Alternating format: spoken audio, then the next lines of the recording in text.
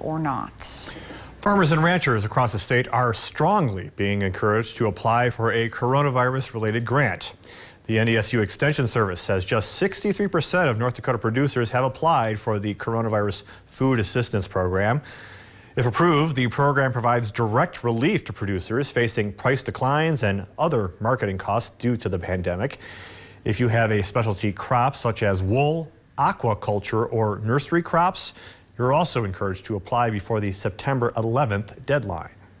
Most producers in North Dakota that have livestock and grain are eligible, but not everybody will get a payment based on when they sold their commodities based on the rules, but they should still be encouraged to sign up and try get some. They probably can get some kind of a payment. If interested, you're urged to head over to your local farm service agency to apply. We also have a link over on KXNet.com. Coming up next.